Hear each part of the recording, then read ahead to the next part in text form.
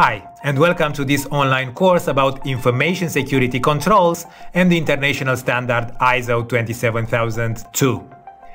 My name is Christian, and for the last 20 years I've been working with standards, doing audits, training and certification. I'm sure you observe that information security becomes more and more important as technology continues to evolve and companies rely heavily on data to accomplish their missions. The framework for information security management proposed by ISO through its ISO 27000 series of standards is for sure one of the most popular in the world. This collection of standards can be used by any organization regardless of activity or size in order to establish an information security management system. Such a system should help an organization protect its assets like intellectual property, critical business information, personal data, equipment and applications, or research and development results. One of the most important standards in the ISO 27000 series is ISO 27002, the subject of this online course. Why is it so important?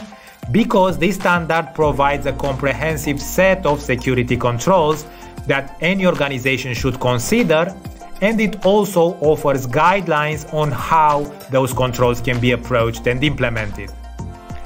We have in ISO 27002 controls that refer to organizational aspects, controls about physical security, technological controls, or controls that are about the people working for the company.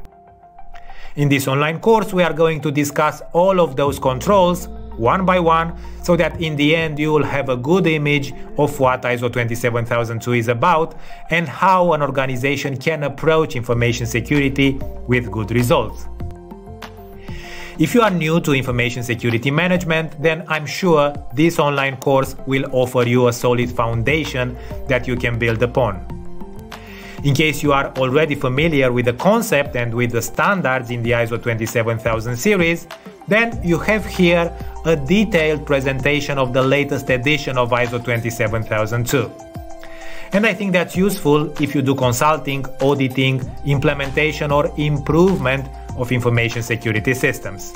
At the end, as you may know, Udemy provides a certificate for the successful completion of the course that you can use to prove your knowledge in this field. For questions or feedback, I am here. Please write me a message or post in the Q&A section.